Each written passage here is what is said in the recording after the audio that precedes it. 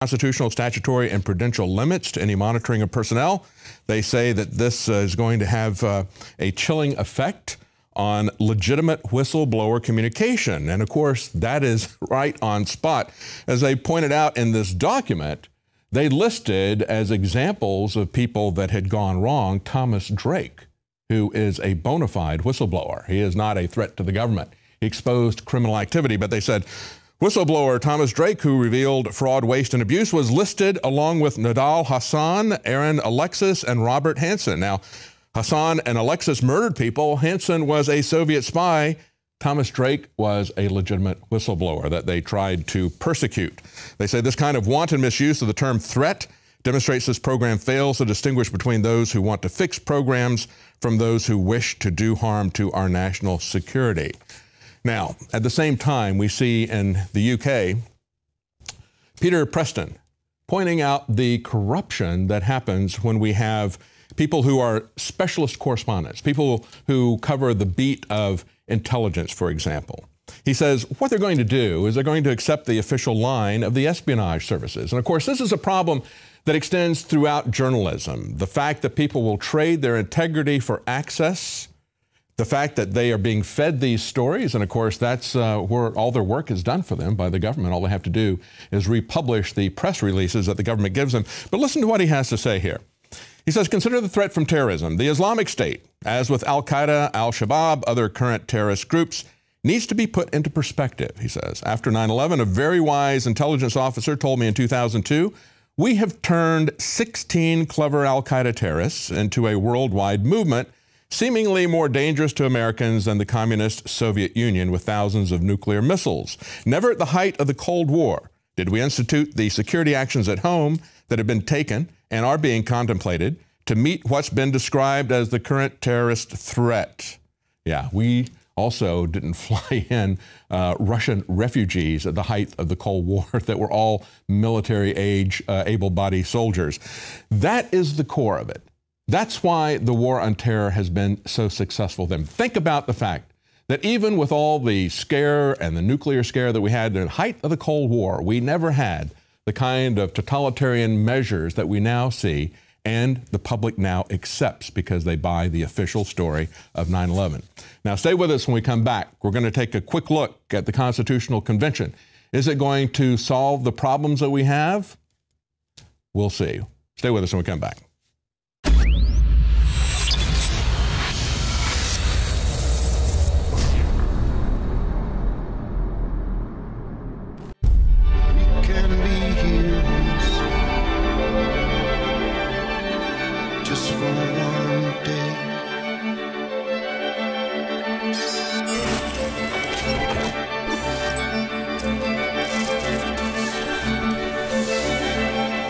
Shane Steiner's involvement with InfoWarsLife.com truly happened in an organic way. I went to high school with Shane, his brother, knew his parents well, and he was visiting the office once, hadn't been to the office in years, and said, wow, I notice you're making and selling supplements. Do these really work? Because I've tried a lot of supplements as a workout enthusiast, and I really think most of them are hype. And I said, here, take some home, try it. Well, a few weeks later, he came in blown away and said, I want to buy 3 boxes of this stuff to give my friends and family. It's simply amazing. He said, why does it work so well? And I said, listen, go to InfoWarsLife.com, watch the informational videos with Dr. Group and others. They understand how it all works. I know that it works for me. That's all I understand. The science, the facts, the research, people's testimonials, they're all on InfoWarsLife.com. You can check it out for yourself. I wanted to go to the gym. I wanted to push myself and work out harder. And that led to me being able to come out and do stuff like the barefooting and the surfing and stuff like that, which I've never done. I never would have done that 2 years ago. Shane has said over and over again, more than just libido and energy, it made him want to get into the gym more. It made him want to get in better shape. And believe me, the Steiners have amazing genetics. His brother is a world champion steer wrestler. His dad, Bobby Steiner, is a famous world champion bull rider. They've got natural genetics. But when you added this to the mix, in Shane's own words, it took him to the next level.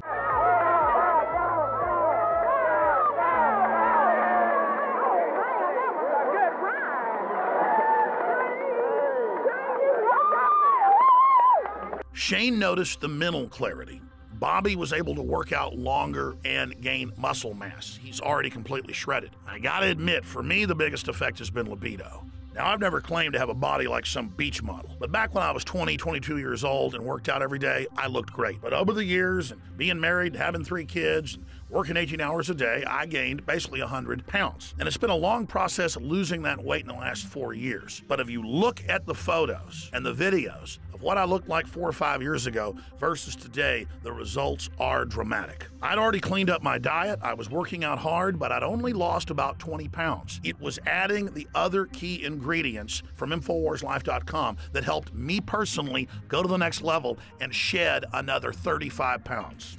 This has actually made me feel so good that here lately, about a year ago, I started training jiu-jitsu, and that kind of led to doing some boxing and kickboxing. I mean, it's amazing that 2 years ago, I was on the couch and couldn't even tie my shoes, and now I'm training with MMA fighters and just doing stuff that I never thought that I would be doing ever again. So Super Male Vitality has allowed me to do some amazing things, and if it has those kind of effects for me, I know that it will do great things for you. So just try Super Male Vitality. I promise you, you'll love it.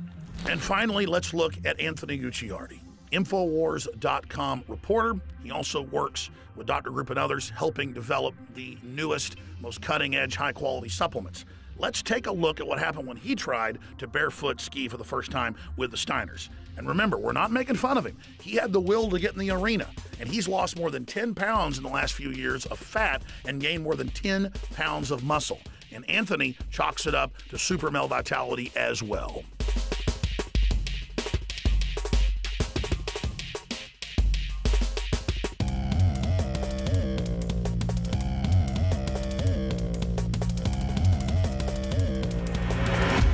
Bottom line, folks, you want to discover the power of Super Male Vitality and Super Female Vitality for yourself by visiting INFOWARSLife.com today or by calling toll-free 888-253-3139. Now, as we've covered this Oregon standoff with some of the Bundys who are at the Bundy Ranch standoff that I covered, I've tried to make it clear that while I admire Ammon Bundy and his brothers, I believe they're making a severe tactical error with this standoff.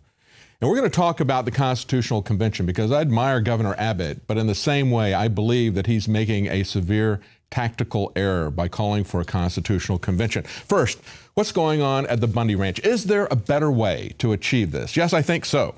We saw an article that the New York Times put out that's linked by Drudge, the larger but quieter than Bundy pushed to take over federal land. Not necessarily to take it over. Let's understand, this is the people's land. It should have been turned over to them when these areas became states. That's the whole point. And of course, instead of talking about the Bundy Ranch, the Bundy, Oregon standoff at this point, they talk about Ken Ivory, somebody that we have interviewed here on InfoWars. Alex has talked to him, and his organization, the American Lands Council. They say it's been funded mostly by donations from county governments. Why is that? It's because of the oppressiveness of the federal government, and they lay some of this out. Understand also that in Utah, where Ken Ivory is a legislator, the governor there back in 2012 signed a bill asking for the federal government to do the constitutional rightful thing, and that is to turn over those lands to state management. But of course, the federal government just ignored that. Now, the New York Times article makes some interesting cases here, things that don't have anything to do necessarily with grazing rights or mineral rights that are hard for people in suburban and city areas to understand. It talks about things like access to the national parks. That you can understand. Here's an example. In December, Phil Lyman, a commissioner in San Juan County, Utah, received a 10-day jail sentence after he led a protest ride on all-terrain vehicles through a federal area that had been closed to motorized use. He said, all I did was drive down a canyon road, He said, it seems to be getting worse. The federal agencies are expanding. The restraints are being overstepped. It's not the way this country was set up. It's not the founder's design. Here's another example. They say about an hour's ride from the wildlife refuge where Mr. Bundy's group is facing off with the government.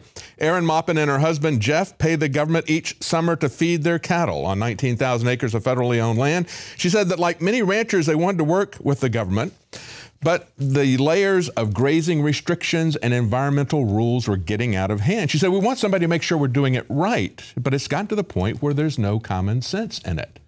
That's the point. There's no common sense in it. They are just shutting the areas down. And of course, as we reported last week, the congressman from the area where the Bundys are occupying that facility in Oregon had talked about how the federal government tried to shut down access for runners. They had a runners trail there where they had about 20 people at a time going with youth groups that were going out there, Boy Scout groups, that sort of thing. They tried to shut that down. And they had to fight them to keep them from shutting it down to foot traffic or to keep them from shutting down canyon roads as this protest came about. But here's the bottom line, and they understand they're starting to see what is happening now, although they may not see the roots of this action. They say the land policies now are basically lock it up and throw away the key, said a commissioner in Garfield County, Utah. He says it's land with no use. The local economy has really suffered as a result. Yeah, they're making everybody poor. Grazing has been reduced. We used to have a thriving timber industry. That is all but gone. And see, this is by design. This is Agenda 21. This is the 2030 sustainability plan. You have to understand that that is the plan to lock this all up. So how do we control the government? Well, last week we had the Texas governor here took on the challenge, and I agree with him as to what the problem is, and I agree with the fact that he's taking action. We still need to take a look at that action, though. Even though we like Governor Abbott, even though I support what he's done, even though I appreciate the fact that he's taking action, we still need to look at what that action is. And of course, here in Texas, in the Red River Valley, the BLM is trying to take away private property, saying that literally redrawing the boundaries. Property that has been deeded to these families for decades, in many cases over 100 years, taking away, I think it's over 150,000 acres. I'm just going from memory on that. So what do? Well, the governor says Congress is unable to control itself, so the people must impose control. I would say this: Congress is unable or unwilling to control the bureaucracy, the courts, and the president. See, the Congress has become a rump organization. They have invited this dictatorial government, this unilateral push for all this. The Congress is doing absolutely nothing. And so the solution does have to come from the states. As Governor Abbott said, the states must lead the way. I would say the people have to lead the way. And part of that is going to be working with the states. And understand, too, that it's, just as I said about Governor Abbott, we don't fall in line necessarily on a constitutional convention because he proposes it. Understand, 2 days before Governor Abbott proposed it, we had Marco Rubio propose a constitutional convention. And he said all of the right things. He said, we want to promote a convention of states to amend the Constitution and restore limited government because the government is out of control. He said, the framers of our Constitution allowed for a constitutional convention because they knew our citizens were the ultimate defense against an overbearing federal government. Okay? And he says this is necessary because Washington's refusal to place restrictions on itself. Now, I would ask you, when he says we knew that our citizens would be the ultimate defense, who is going to be going to this constitutional convention? Will it be you and I? Or will it be people like Marco Rubio, like John Boehner, like Nancy Pelosi, like Harry Reid? Even though he's retiring now, there'll be somebody like him. It will be the leadership of the mainstream parties that will be going there to amend our Constitution. And that's my first concern about it, one of my key concerns about it. But I also believe that there are many things that we can do that don't have the risk of a constitutional convention that would involve us directly, things that we could do directly. Let's take a look at some of the things, however, that Governor Abbott has proposed in his detailed plan, Restoring the Rule of Law. Prohibit Congress from regulating activity that occurs wholly within one state. Well, I would argue that under the Constitution, they don't have the authority to do that. They have appealed to the Commerce Clause. They've appealed to the General Welfare Clause. Understand that I think those arguments are very specious. Even if they were true, they're still superseded by the 9th and 10th Amendment that make it clear that unless they have been given express authority in a particular area, they don't have it. Understand that this kind of intervention within the state boundaries came about during the FDR regime when they were trying to regulate food and control farmers' prices. And you had a farmer who said, I'm only selling within my state. They said, we don't care. You're affecting it all the way across state lines. So it's been the the executive branch in conjunction with the judiciary, as FDR packed the courts, that has overthrown the rule of law. When we take a look at this, the story that I had earlier about the lady who was going around robbing